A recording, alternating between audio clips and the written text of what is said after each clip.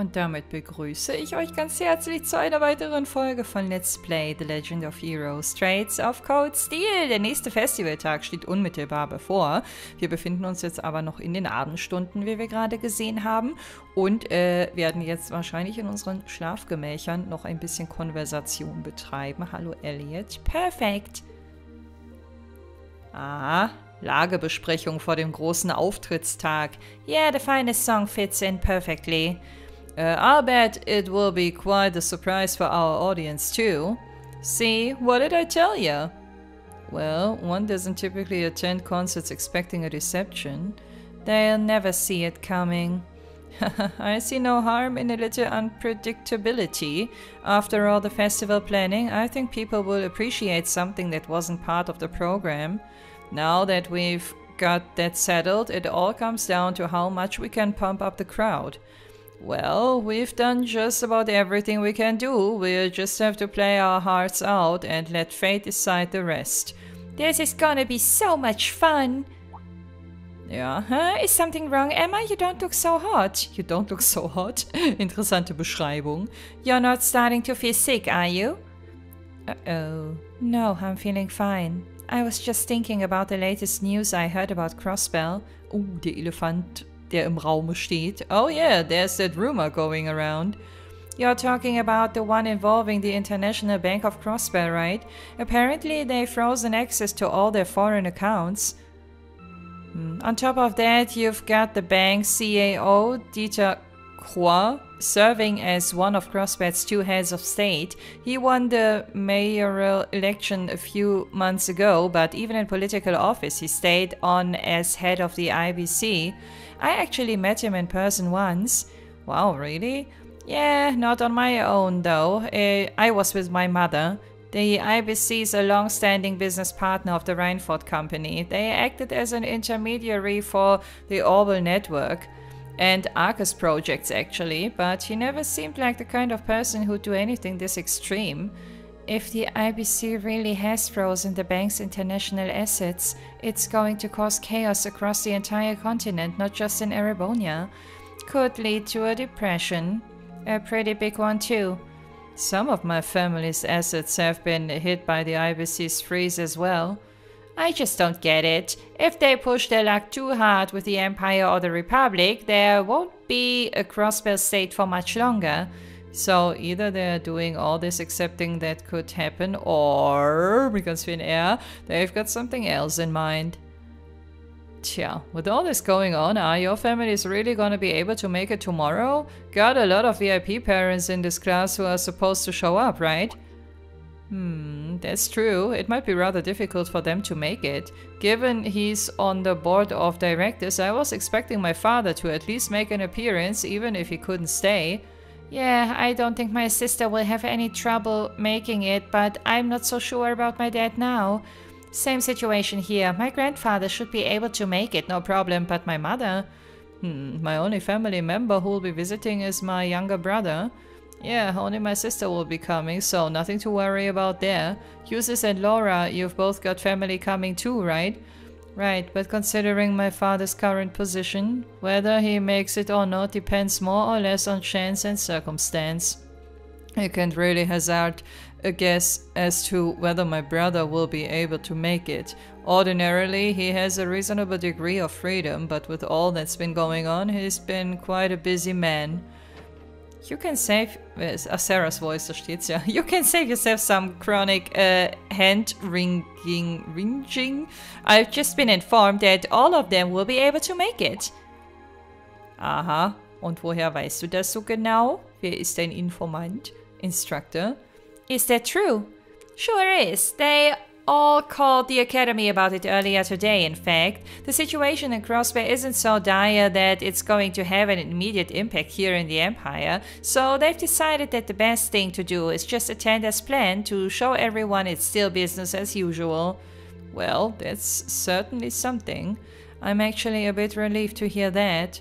Anyway, never mind that. You've got your big day tomorrow, so I hope you're ready to tear it up on stage. Class 1's got that operetta they're doing, right? I snuck a peek at their rehearsal earlier, and the amount of effort they're putting into the whole production is almost scary. Ja, die haben aber auch die Kohle, um das zu supporten, ne? Also ich will denen nicht zu nahe treten, aber klar, werden auch kreative Köpfe involviert sein, aber Kohle spielt ja auch eine Rolle, davon bin ich überzeugt. Wait. They're rehearsing today too? It looks like they went straight to the principal to ask for permission and he made a special exception for them. I figured they just coast along on their family pedigrees, but they're putting their hearts and souls into this. Aber nur weil sie gegen uns gewinnen wollen, gegen Class 7. Ja, ja. Whatever you guys said, you must have really lit a fire under them. Ich wollte gerade sagen, genau das nämlich. Am Ende sind wir doch nur schuld. Well, what should we do? Maybe we should have one more rehearsal just in case. Nah, we've put in plenty of time. We're as good as we're gonna be for this performance. Any more rehearsing would just be redundant. I suppose you're right. If we whip ourselves into a panic and just rehearse until we drop, we might actually be more likely to screw up. You make a good point. In lacrosse, getting good rest before a big match makes a huge difference. I guess it may be best to simply rest for tonight then. We'll need every bit of our strength tomorrow. Yeah, we've done all the work we can. I'm sure a good wind will blow on us. Not done.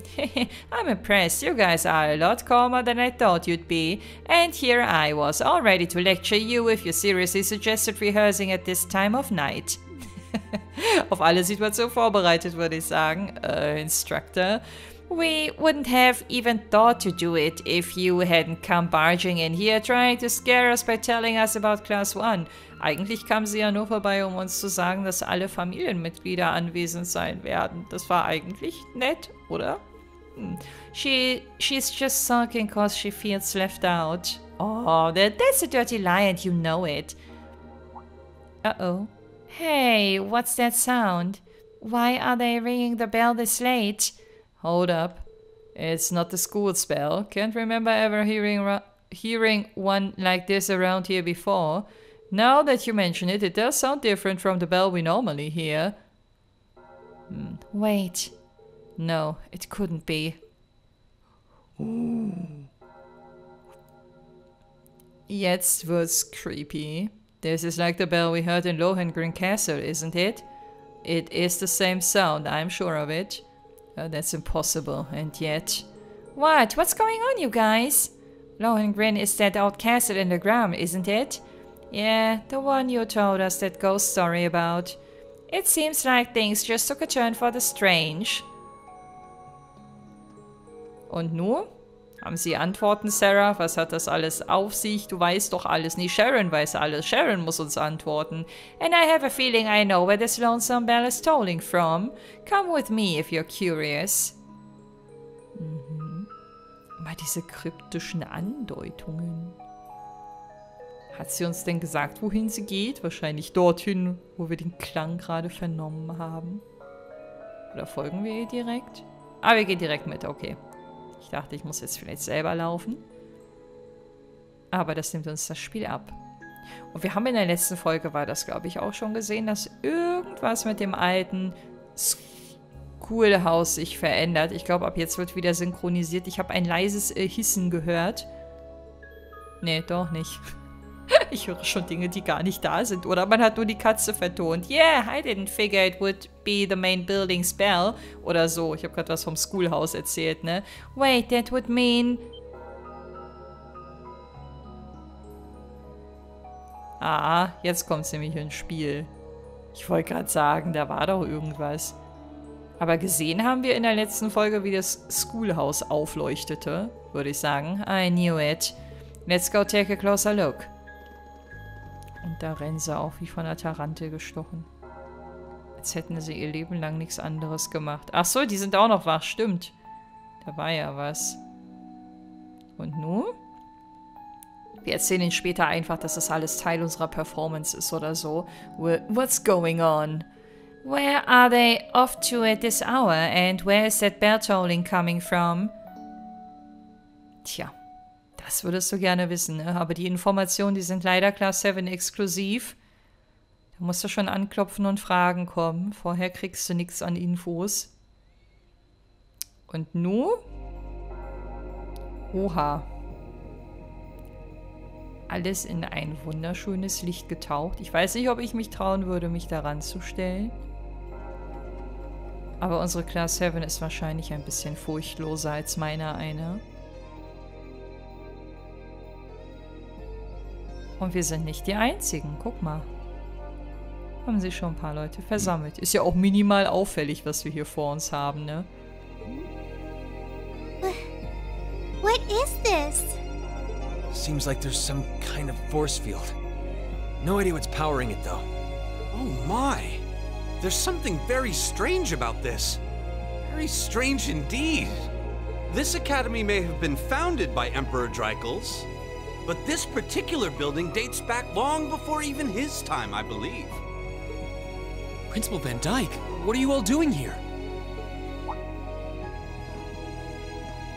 Rean? Ah, and Sarah's with you too! So, you've come. What's going on here? I'm sure you heard the tolling of the bell earlier. Apparently, as soon as that started, this barrier appeared. We've had several students testify that was the case, at any rate. Looks like it's covering the entire building. I tried the direct approach and hit it with a hammer, but it just absorbed the impact. Wow. So it's some sort of field that negates any physical force applied to it? We've known from the beginning that this building was one big mystery, but it seems we didn't realize just how big. Want me to call out Lammy and have him smash through? Don't bother. It'd just be a repeat of what happened in Lohengrin Castle. Yeah, nothing we tried could even scratch that barrier. And this one seems a lot like it.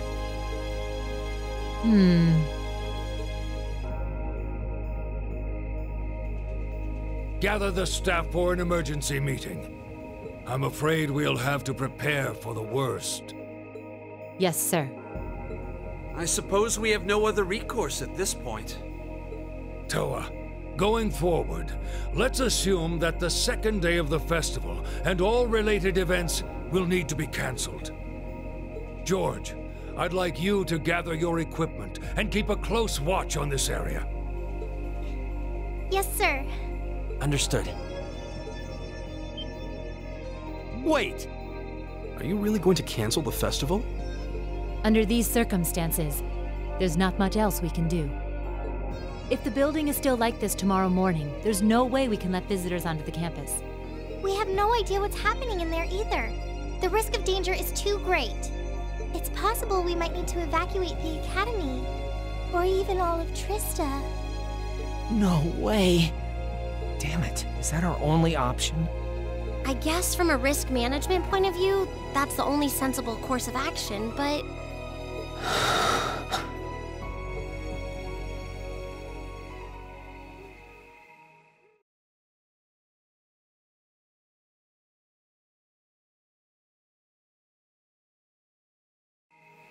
Over the past month, we've poured everything we have into getting ready for this festival. Maybe we wanted to prove we could put on just as good a show as the other classes. Maybe we wanted to impress our families. Maybe it's just that being with friends and working to make something great is its own reward. Rean! Yeah? That's all just secondary right now. What's really important is our chance to leave a legacy here. To do something new classes might look at and aspire to. Winning or losing, that doesn't really matter in the end. And it doesn't ultimately matter whether our show is a smash hit or totally tanks. Because what we worked for isn't fame or bragging rights. We worked to put on the best damn festival we could. So all I'm asking for is a chance to see that through. That's not too much to ask, is it? Oh. He's right, you know. I'm with Rean on this too. Perhaps the best we can put forth will amount to nothing in the end. But even if it does, as long as we have a chance to do something about it, we won't just take this lying down. Yeah, we spent way too long practicing to just throw it all away. Besides, it'd be super lame if we missed a chance to strut our stuff! Since the beginning of the year, it's been our class's responsibility to investigate the old schoolhouse. That's right. And it just so happens that we haven't made our monthly visit yet.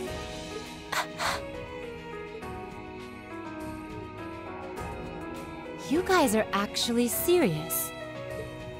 Sure looks that way. Man, hearing you guys so fired up brings a little tear to my eye.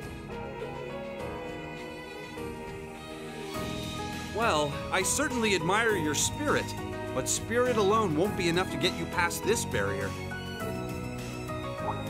Oh! Reen, what's that light? Huh? What is this? It's coming from your Arcus pouch. Yeah, but why?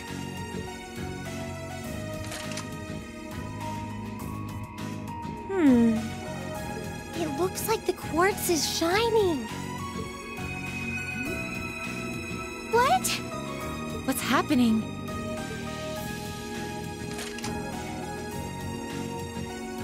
Now all of our Arcus units are glowing. What's going on? I doubt it's mere coincidence that this light is the same hue as the barrier. You know, this actually reminds me of our very first day in the old schoolhouse. Indeed. We were all connected together through our Arcus combat links. It does seem similar. Mine's doing it too. Ooh, this is so neato! The time has come. Now reveal.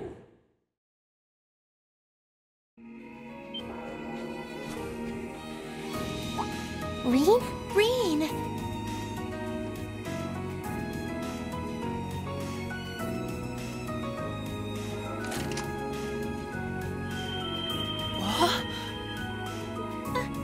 Are you okay?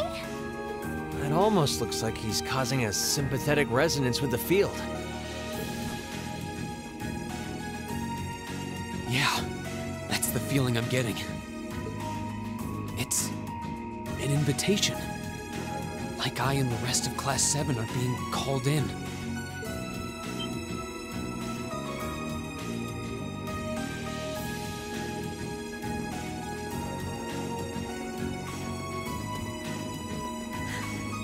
I don't know what to say. I'm sorry, sir. I guess they ended up taking after their teacher a little too much. Then you've been a fine instructor. I stand impressed with your students. Besides, making the choices that define you is part of growing up.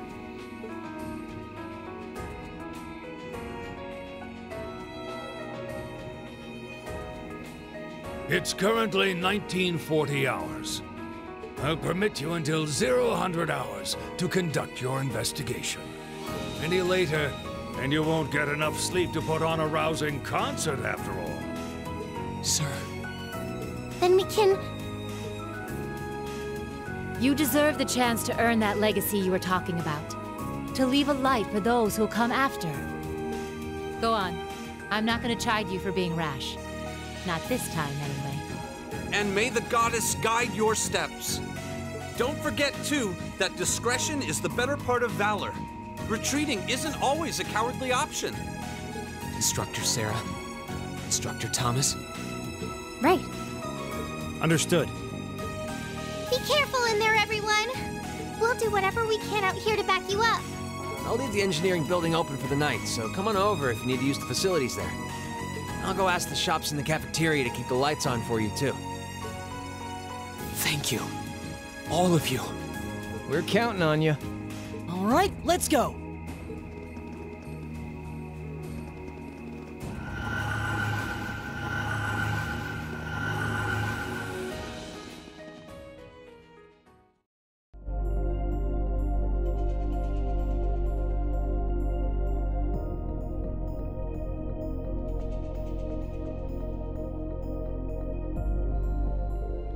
The old schoolhouse was completely normal yesterday. What happened?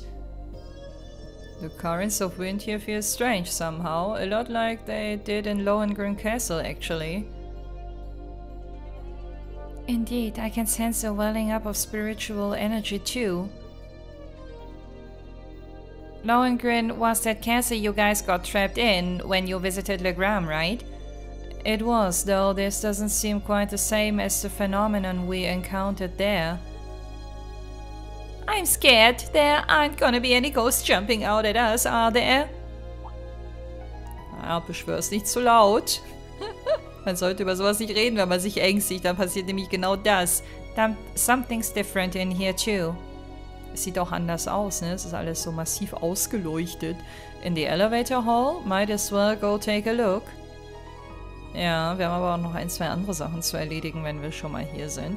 Das hier dürfte jetzt nämlich der letzte, in Anführungsstrichen, Dungeon sein.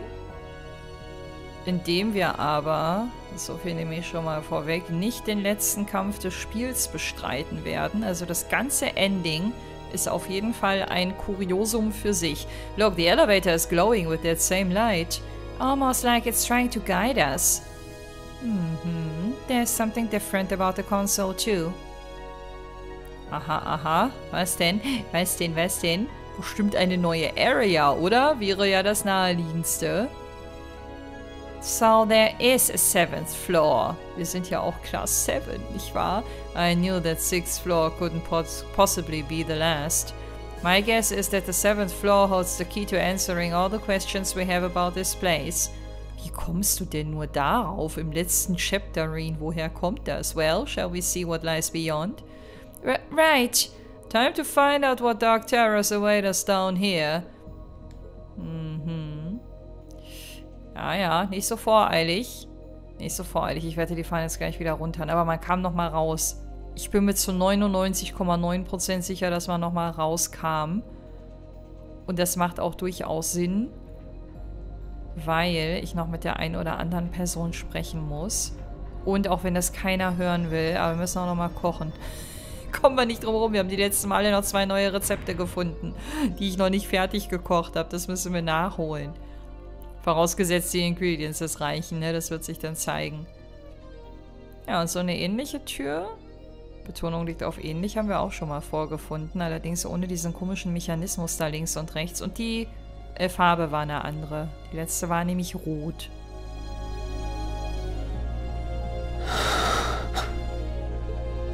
What is this? Glowing cogs? We've seen some strange stuff in this schoolhouse since we started coming here. But I think this takes the cake. Confirming release of the 6th lock. Potential awakener detected.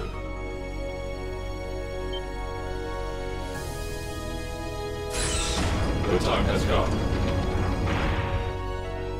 Commencing the 2nd trial.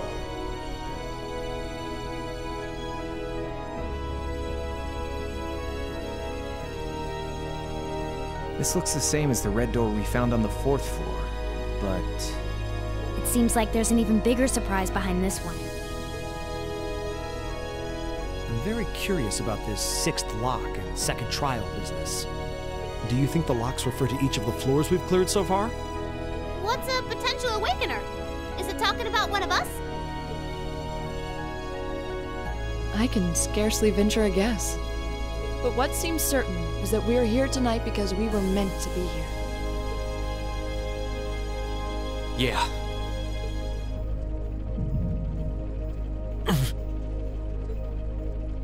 Reen? Huh? Are you okay? It's the mark on your chest, isn't it? Yeah, it is. But how do you... Call it intuition.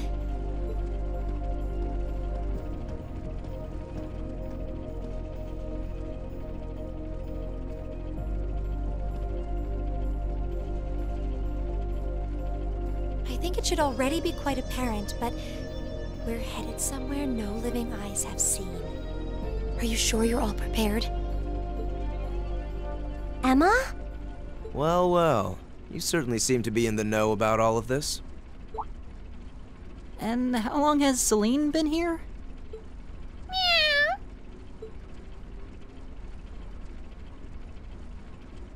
Back at the start of the year, I know we all had our doubts.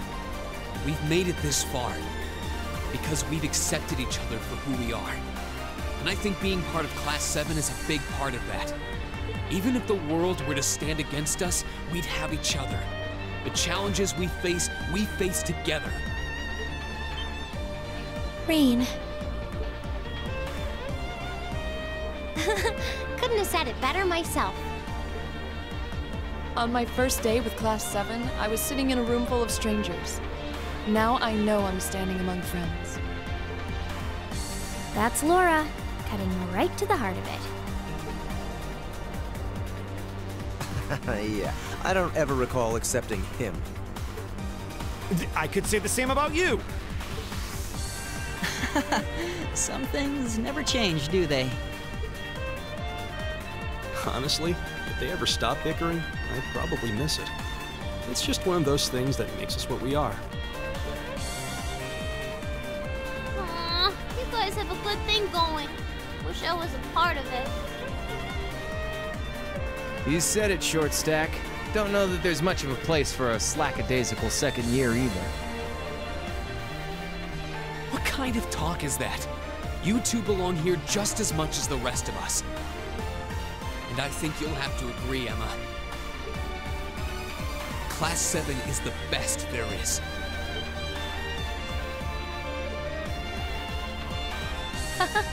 Well said. I may not always show much in the way of class spirit, but I'm confident Class 7 is the finest Erebonia has to offer. Then what are we waiting for? No one might ever know what we do here tonight. We're not doing this to prove to others how great we are. We're doing it to prove it to ourselves.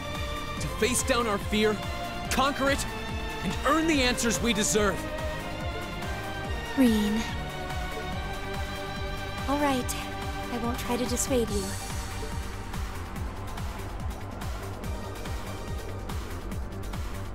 Let's go earn our chance to leave our mark on this academy. Yeah!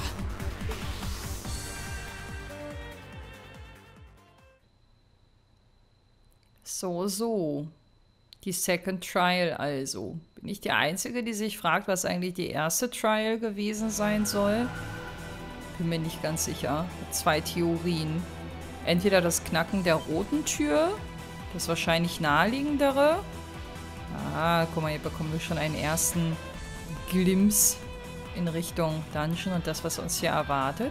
Ich glaube, ich fand den ganz cool. Also einige Gegner sind hier relativ robust, sage ich mal. Ich habe ja auch ein bisschen gelevelt, weiß ich noch. Ich weiß aber nicht mehr, wofür genau. Ich glaube, ich wollte auch diese Impede-Trophäe mir irgendwie holen, aber hatte dann irgendwann keinen Bock mehr, weil ich keine Gegner gefunden habe, bei denen sich das irgendwie eignet. Also das 100-mal zu unterbrechen, halt die gegnerischen Attacken. Ich habe aber in den Kommentaren auch schon Hinweise gelesen, wo man das ganz gut machen kann, aber ich weiß nicht, ob ich mich jemals an die Platin ransetzen werde. Ach so, und die mögliche zweite, wegen der Trial-Frage, die mögliche zweite Option, die mir in den Sinn kam, war, dass vielleicht die erste Trial war, überhaupt erst in diesen Dungeon reinzukommen und zu kapieren, wie man diese Lichtbarriere irgendwie durchschreitet. Aber ich schätze mal, erste Trial, erste Tür, zweite Trial, diese Tür. So, aber keine Ahnung. Vielleicht wisst ihr da ja mehr als ich. I'd expected to see something that defied explanation. But this is beyond imagination. Still, this trial is ours to overcome. And overcome it we shall. Yeah, you're right. So, how about it, Reen? Any words of wisdom from our fearless leader? Huh? What do you want me to say? Whatever you want, I guess. Gotta have a little pep talk before we begin the mission. Yep. Just think of it as another of our old schoolhouse adventures. Let's do this, boss man. Just don't say anything you might regret later. You guys aren't making this any easier.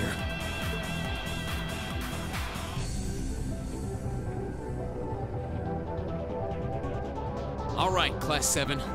Our mission is to explore the 7th floor of the old schoolhouse and find a way to return the building to normal.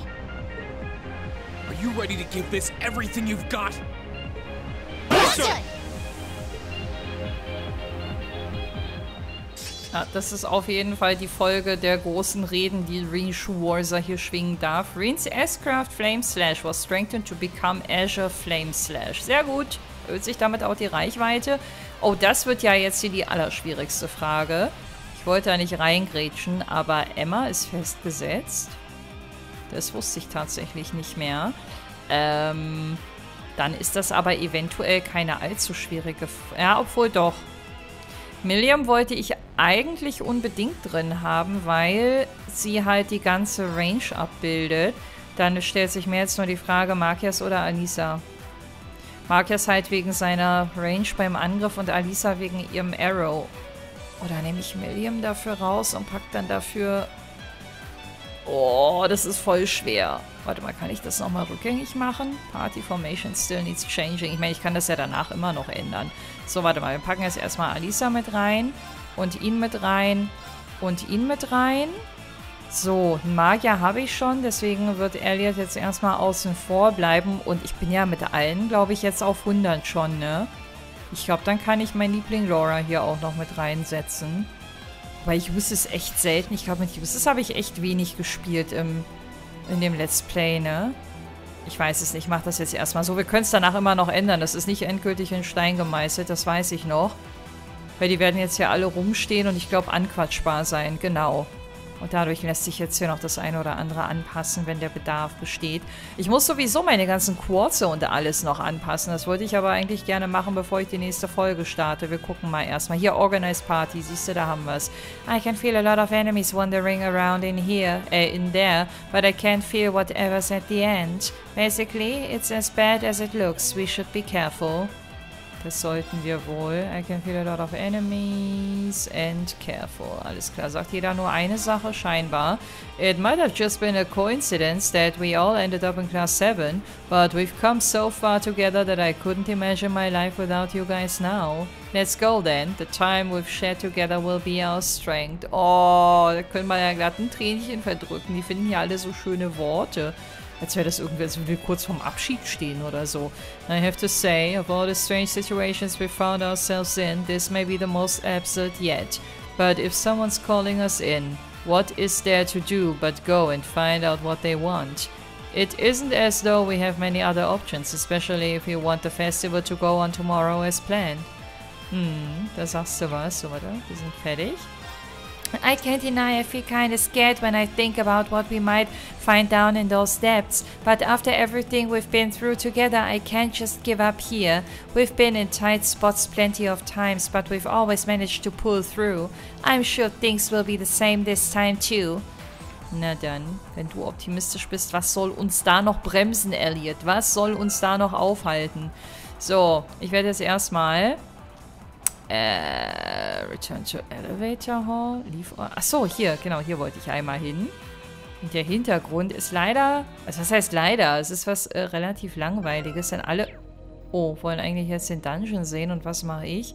Ich gehe erstmal raus, aber es hat einen Grund, denn, warte mal, hier kann ich jetzt leider nicht mit allen kochen, aber ich glaube in der Eingangshalle ging das. Ich wollte mein Schwert noch gar nicht zücken. So, return to the surface. Walk away. Return to the surface. Ich will in die Eingangshalle, da wo wir alle nochmal zur Verfügung haben. Zumindest ist das normalerweise so. Wäre jetzt natürlich ein bisschen blöd, wenn ich jetzt jedes Mal hin und her laufen muss, um die richtigen Leute zum Kochen hier mit dabei zu haben. Ich befürchte aber fast, dass es darauf hinauslaufen könnte. Ja. Oh, shit. Okay, das ist nicht gut, aber kein Weltuntergang. Bei 2 Rezepten ist es nämlich relativ überschaubar. So, wen haben wir denn jetzt alles dabei? Beziehungsweise, ach guck mal, mit den Gelatos bin ich auch noch nicht durch. Also haben wir 3 Rezepte, die noch fehlen. So, dann lass uns mal gucken, wie weit wir kommen mit den Leuten, die wir jetzt aktuell bei uns haben. Hier fehlen die beiden Chop-Gerichte noch. Hier wird uns auf jeden Fall einmal Laura aushelfen können. Und Vieh wird vermutlich das jeweils andere dann abbilden. Oh, das ist gut. Wenn Kategorie 4 zuerst kommt, ist das immer schon mal gut. Weil bei Laura...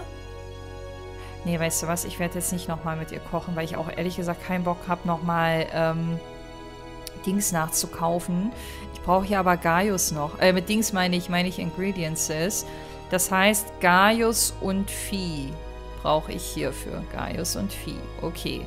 So, was haben wir hier? Hier fehlt noch Kategorie 1. Da hat Reen uns das Supergericht zubereitet und Crow sollte imstande sein, Kategorie 1 herbeizuführen. Jawohl, das hat direkt funktioniert. So, und jetzt ist die Frage, Milliam oder Laura? Ich vertraue, oder ich baue eher darauf, dass Milliam das hier versaubeutelt. Deswegen bekommt sie jetzt den Vorzug. Und natürlich überrascht sie uns alle. Oh nein. Und macht da was richtig Gutes draus? Nein! Ich habe kein White Beast Flash mehr. Dann auch noch ausgerechnet so eine Komponente, die ich hier nicht im Laden bekomme. Also glaube ich zumindest. Wobei doch im Pawnshop kriegt man das eventuell noch. Aber für ganz schön viel Geld. Aber ein bisschen Kleingeld haben wir, glaube ich, noch über. Okay, gehen wir mal rüber zur nächsten Kategorie. Was fehlt hier noch? Ich habe auf jeden Fall die richtigen Mädels schon mit dabei. Ist jetzt nur die Frage, wer kann das Special-Gericht 4 zubereiten? Ist das Alisa oder ist das Emma? Sie hat uns jetzt den 1er angefertigt. Einmal noch die 4, bitte. Bitte. Nein. Ich weiß nicht, wer von beiden jetzt hier die bessere ist. Oh, jetzt verbrate ich natürlich viel an. Jawohl. Gott sei Dank, da ist sie, die Erlösung. Mixed Hamburger Dish. Sehr schön. Und dann brauche ich jetzt einen Verkackerer noch. So, da Milliam mich zuletzt enttäuscht hat mit dem, was ich an Erwartungen mitgebracht habe, darf Magias jetzt hier gerne mal ran. Und er enttäuscht nicht. Dangerous Meatball. Sehr interessant. Wow, jetzt scheitert es nur daran. Nur weil Milliam einmal einen Filling Hotspot zubereiten musste. Menno. Ach ja, und hier brauche ich auch noch ein bisschen was. Aber hier habe ich wenigstens kein White Beast Flash, was ich hier einbringen muss. Okay, so, dann ist jetzt die große Preisfrage. Können wir mitten in der Nacht einkaufen? Das weiß ich nicht mehr, ob das ging. Ich wusste nur noch, dass man den Ort hier verlassen kann. Jawohl. Hier stehen sie alle in Reihe und Glied und gucken auf die Barriere, weil sie nicht selber durchkommen. Nee, warte. Mit dir will ich erstmal... Ich will erstmal, warte, das Mysterium aufklären wegen der Einkaufsfrage. Also, kann ich? Ja, ich kann. Das ist schon mal gut. Warte mal, wir nehmen jetzt einfach mal die Boutique, weil das nicht so weit weg ist vom Shop, den ich ansteuern möchte. Jetzt haben die ernsthaft nachts hier geöffnet. Voll unlogisch eigentlich, ne? Aber vielleicht extra für Class 1, damit die, wenn die sich nochmal was einkaufen wollen, hier auch Läden zur Verfügung haben. Die armen Mitarbeiter, ne? Die jetzt hier ihr Geschäft noch betreiben müssen. Damn it, those guys in Crossbay just gonna keep me on my toes. What do you want? Can't you see we're close? If it were any other day and I wasn't such a friendly guy, I'd tell you to get lost, but I'll make an exception as long as you can shut that damn bell the hell up. That's the plan. Stimmt, eigentlich können sie ja alle nicht schlafen, ne, wenn es die ganze Zeit läutet im Hintergrund, auch wenn wir gerade nichts hören. I wonder what work he was referring to earlier. He seems really busy. So. Also. Ah, guck mal. Da haben wir auch direkt was. Ey, ich könnte jetzt speichern und neu laden. Da habe ich gerade gar keinen Bock drauf. Ich kaufe jetzt so ein Ding. Also, ich kann auch nur einkaufen. Okay. Ey, wenn das jetzt nicht klappt, ne? Da muss ich vielleicht ganz dezent ausrasten. Also. Laura. Laura ist die, die jetzt die Chance bekommt. Wehe, du machst mir jetzt nochmal einen Filling Hotpot. Okay, sehr schön. Danke, Laura. Dankeschön. Guck mal, CP plus 100. Oh, CP plus 100 or near death. Das heißt, entweder ich krieg CP gesponsert oder das Ding bringt mich fast zum Verrecken. Alles klar. Das erinnert mich ein bisschen an die Risikobären aus Star Ocean. Auch wenn die weiß ich nicht, wenn der Effekt negativ ist, glaube ich. Ich glaube, die bringen einen nicht direkt fast um, aber irgendwie so entweder oder mäßig war das da auch. Okay, dann sind wir doch hier jetzt relativ glimpflich davon gekommen. Dann brauche ich jetzt hier nur Vieh und Gaius. So, gesagt, getan. Eigentlich kann ich dann auch gleich hier bleiben. Warum dann nochmal in die Eingangshalle, wenn wir auch hier unser Zeug zubereiten können? So, wo war denn das besagte Rezept? Das war diese Geschichte hier. So, meine liebe Vieh, jetzt musst du vermutlich zum letzten Mal hier in dem Spiel etwas für uns zubereiten. Es sei denn, ich gehe irgendwann nochmal so ein bisschen auf Reservevorräte. Muss ich dann gucken, weiß ich noch nicht. So, und Gaius darf jetzt einmal den Verkacker spielen. Nämlich für die Stufe 3 Geschichte Wonder Gelato. Alles klar, sehr cool. Guck mal, dann haben wir jetzt nämlich die 3 neuen Rezepte auch einmal abgearbeitet. So, warte mal, wir waren vorhin im Team, mit dem ich nicht gesprochen habe. Hier. I knew the old schoolhouse had been around since the Dark Ages, but who could have predicted something like this? Still, I'll bet the solution to stopping whatever's going on lies somewhere inside, which means the only choice we have is to march right in there and bring this to its conclusion. Ja, da sprichst du wahre Worte. Und Crow hatten wir zuletzt auch im Team und nicht als Gesprächspartner. Life's never boring with you guys around, that's for sure. No one wants the festival to end like this, real downer, you know. That's why I'm gonna help you all out as much as I can. Don't forget, we need all 11 of us for this concert. Let's ace this challenge and head back together. Ja, da sprichst du, glaube ich, genau das aus, was wir uns alle wünschen. Dann organisiere ich jetzt nochmal eben mit, wen hatte ich vorhin drin? Zack und den und ihn und sie. Einmal bestätigen, jawohl. So, und jetzt können wir ja hier relativ schnell auch wieder zurück. Leave Old Schoolhouse, genau. Diesmal brauche ich den Zwischenschritt nicht mehr. Und dann wird es interessant. So, ich guck mal, ob wir jetzt alles beisammen haben. 3 weitere Dinge. Es kann natürlich sein, wenn ich jetzt richtig Pech hatte, ne, im Let's Play, dass ich vielleicht irgendwann mal was gekocht habe und bevor ich es abgegeben habe, das im Kampf schon eingesetzt habe. Das könnte das einzige Szenario sein, was jetzt hier dazu führt, dass das nicht vollständig ist, was ich abgebe. Und ich hoffe, das bleibt uns erspart. Dear me, I've never seen a dish quite like this before. This would definitely help with my research. If you discover any more curious cuisine, please visit me at once. Ich bin fertig. Oder? Nein, bin ich nicht. Was? Was? Talk. Suddenly, as if from the heavens, a mysterious barrier surrounds the old schoolhouse. How exciting! Just what could have caused this, I wonder? May the goddess be with you all, and don't forget to tell me all about what you find in there. Oh, shit. Okay, warte mal, aber das ist ja nur die eine Seite. Wir haben ja auch noch... Lass mich kurz überlegen. Ganz kurz überlegen. Hier, Front Gate. Ich weiß nicht, ob wir Lotte da finden, wo wir sie immer gefunden haben. Nicht, dass ich doch irgendwo ein Rezept ausgelassen habe, aber laut Liste müsste alles vollständig sein. Hier kann ich auch 3 weitere. Das sieht echt so aus, als würde ein Recipe noch fehlen, ne? So, warte mal, ich gucke jetzt trotzdem. Aber nee, ich glaube, die Liste ist komplett. Irgendwas von dem, was jetzt hier ausgegraut ist, hat, also vielleicht bin ich bei ihr vollständig, das wird sich gleich zeigen, aber irgendwas wird halt aus dieser Liste fehlen. Ja, und jetzt kriegt man rekonstruiert, was man vergessen hatte. Es muss auf jeden Fall irgendwas sein, was sich im Kampf als hilfreich erwiesen hat. Das ist der einzige Anhaltspunkt, den ich habe. Oder ich müsste nochmal in alte Folgen reingucken oder so. Wow, I had no idea such delicious looking food existed. Thank you very much, this should be a great help. Wie? Jetzt bin ich ja auch nicht durch?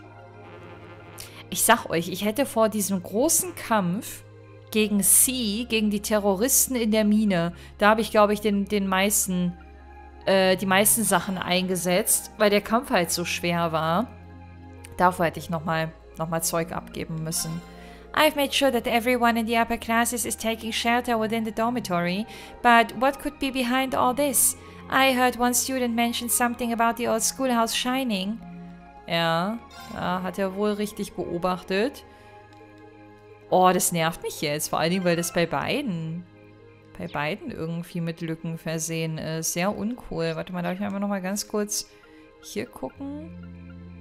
Ja, ich müsste das eigentlich durchgehen und hoffen. Also ich meine, da wo jetzt bei Owned noch eine 1 steht, mindestens eine 1, da könnte es natürlich... Also das habe ich halt nach wie vor im Inventar, logischerweise. Ich vermute ganz stark, dass diese Geschichte hier irgendwie damit zusammenhängt. Weil ich habe hier entweder einen ganz guten Recover-Effekt. Warte mal, was brauche ich denn hierfür? Ich habe die Ingredients noch. Ich müsste aber bei Globby Fett ein bisschen aufpassen, weil da habe ich nicht mehr so viele Schnellschüsse.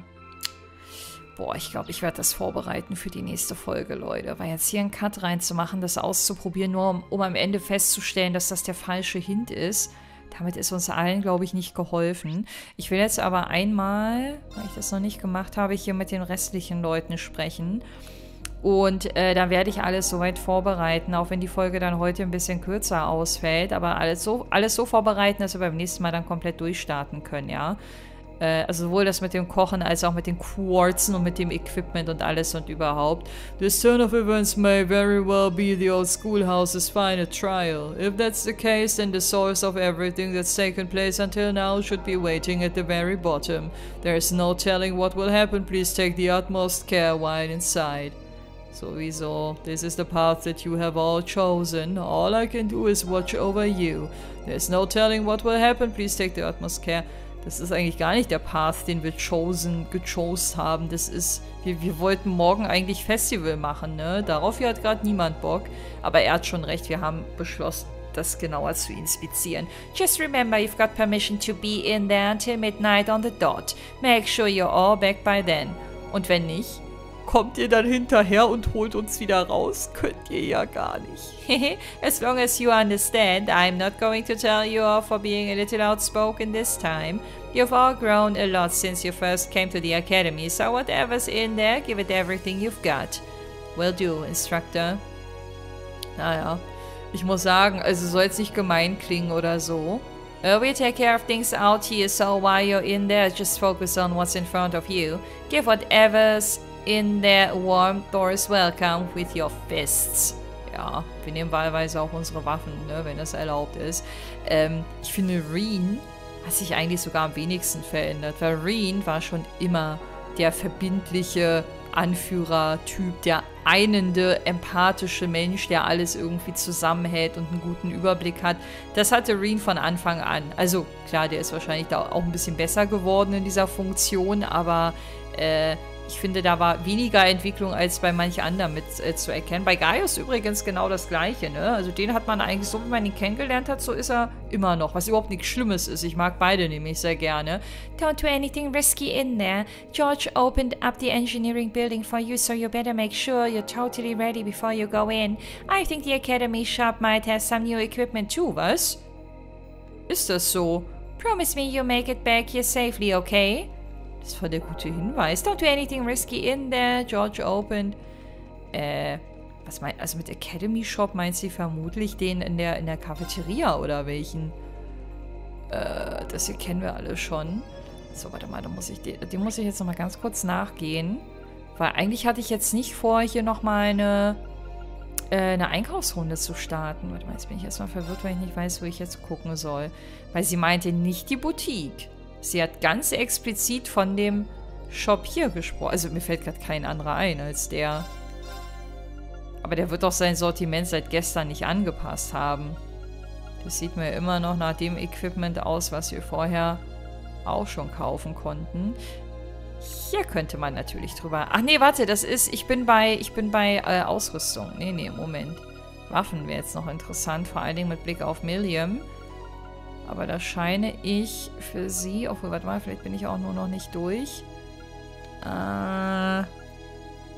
Das hier ist ihre Waffe, ne? Agentlands Arm, ja. So, warte mal, sie hat jetzt 961. Könnte ich hier noch ein bisschen was an Schaden on top kriegen, aber zulasten vom Speed. Auf der anderen Seite könnte ich das nochmal upgraden, ne? Aber ich habe eh die Kohle nicht. Ich habe ja das Geld gar nicht. Deswegen ist meine Herangehensweise gerade kompletter Nonsens. Okay, nee, ich glaube, dann brauche ich jetzt hier nicht weiter gucken. So, wir gehen jetzt zum Oldschool-Haus zurück.